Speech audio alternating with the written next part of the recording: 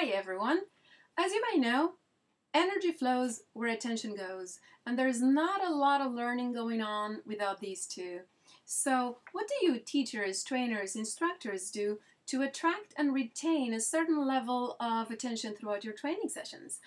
There's a lot of stuff one can do. For example, use props or wear funny hats, but this is not what I'd like to talk to you about.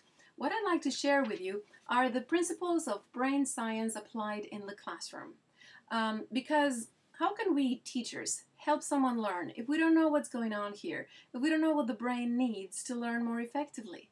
So come to my session and learn those principles that you can very easily and quickly apply in your classroom, especially in corporate settings, because let's be honest, we don't wear this a lot there.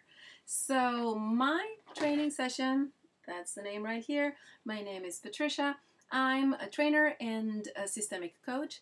I teach communication skills, presentation, negotiation techniques, emotional intelligence, intercultural awareness, and I also run Train the Trainer workshops.